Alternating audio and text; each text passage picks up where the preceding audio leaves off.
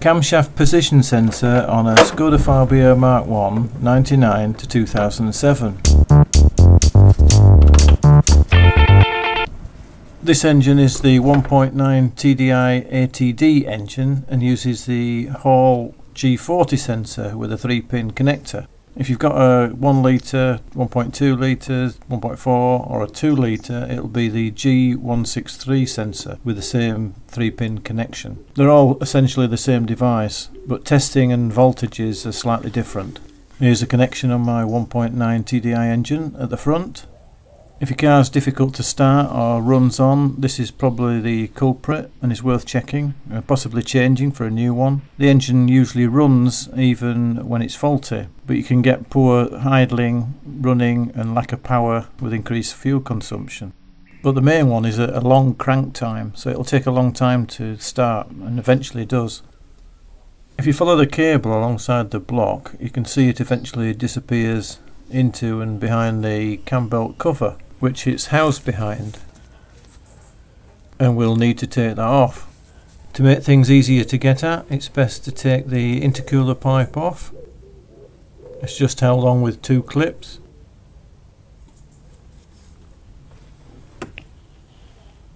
To take the connection off, we just need to slide it forward out of its mounting bracket,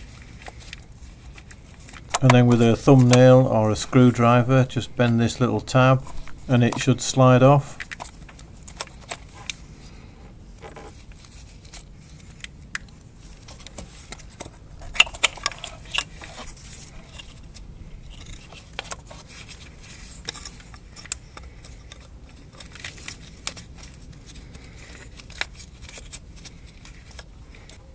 What you've got on this engine is in position 3 is the brown earth wire with 2 other wires, with the central one being the signal wire and the blue one the feed, and we can take measurements on these with a multimeter. Set your meter to volts and test pin number 1, which is the blue wire, to ground, and you should get roughly battery voltage, which I do, just a little bit under, but that's okay. And to test the ground wire, I'm going to change the leads round, and you measure it from the positive lead on the battery to the ground on the connection plug. And that's getting a good signal, 12 volts. So these are both okay. If you've got a lot less than that, then you suspect the wires themselves, going back to the ECU, which you can then test for resistance if you're getting a low signal, or continuity if you don't get anything at all. If you've got a G163 sensor, the test voltages and method are slightly different depending on which engine it is, but generally pin 1 is either 5 volts or 4.5 volts, and I'll leave some information in the description for that. Anyways, taking the sensor off, I'm going to take the intercooler pipe off this TDI engine. I'm using an adjustable wrench on the clips.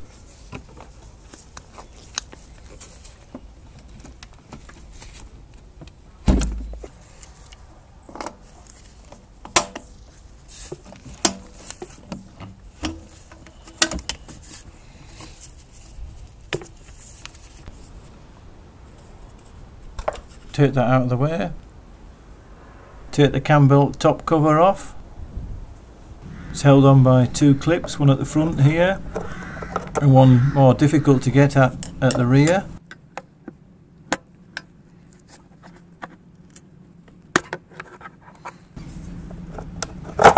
Just jiggle it free.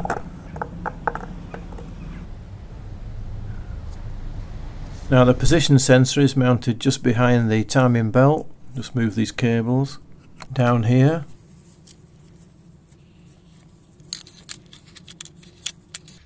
The sensor is held in by a 10mm bolt at the top and a locating pin drilled into the block. The cable protruding from the rear of the sensor fits into a little slot on the cover backing plate, which comes out halfway down the block on the front of the engine. To the bottom right of the slot is a little plug that you need to take out to remove the sensor. I'll show you the plug and the cable at the other side of the block. Just here. Here's the connector cable. I'm going to knock the plug out first, do that from the cam belt side with some sort of blunt instrument and just push it out. It's made of tough plastic, it's not rubber, so you need a bit of force and it should just pop out.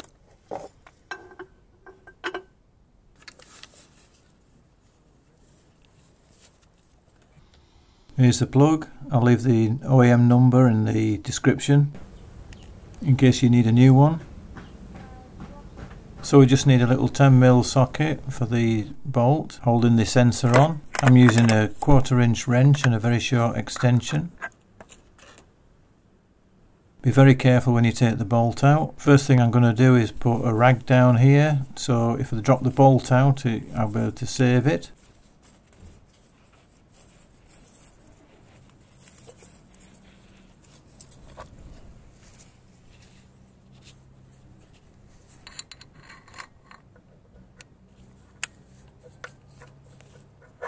You can actually see the bolt head between the cam belt and the head viewed from the top.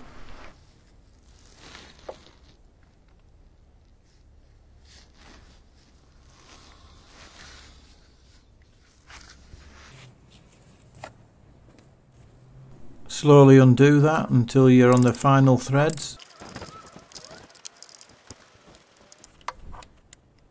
Then what I did to give me more control was detach the wrench and just use the short extension to take out the bolt, as you don't want to drop this. Carefully withdraw the bolt. Here it is, you can see it's got Loctite on it.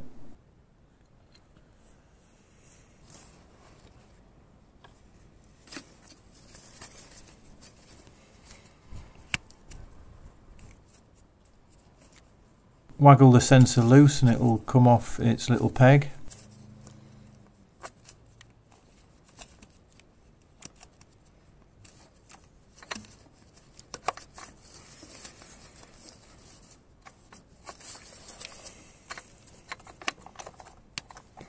Push down into the hole and then withdraw the connection out of the hole on the backing plate.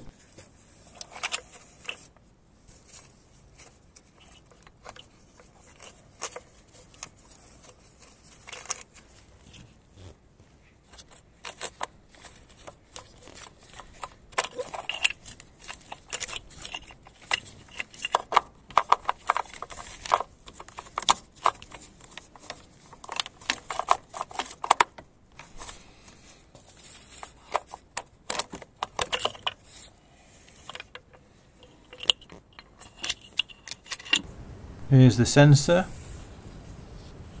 Make sure you get the right one for your car.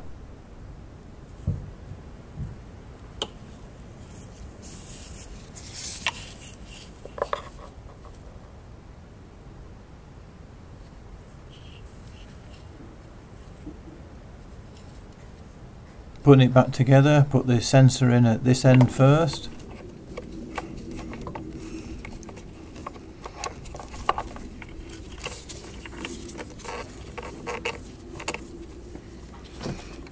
Align the sensor in the peg.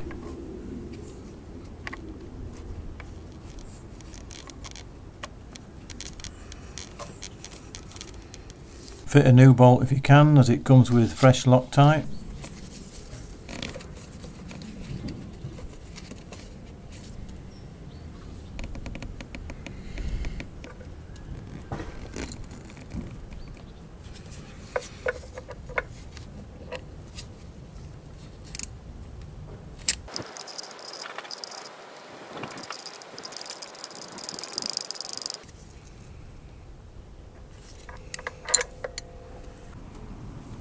Don't forget to take that rag out. I'm going to put a little bit of grease on this bung just to help it go back in. It is a bit fiddly and I held it with 2 fingers. Make sure it clicks back into place, as you want to protect the cam belt from any oil or water getting in. There we go, that's in nicely. Wipe any excess grease off the inside of the plug. Refit the connector. It only goes in one way. make sure it clicks into place, and then refit it back onto the bracket. Putting the cover back on, you've got to make sure the plastic goes into the slots at the front and the back and over the little lip on the top of the rocker cover. Keep jiggling it about until it seats nicely, and then make sure both clips are clipped into place.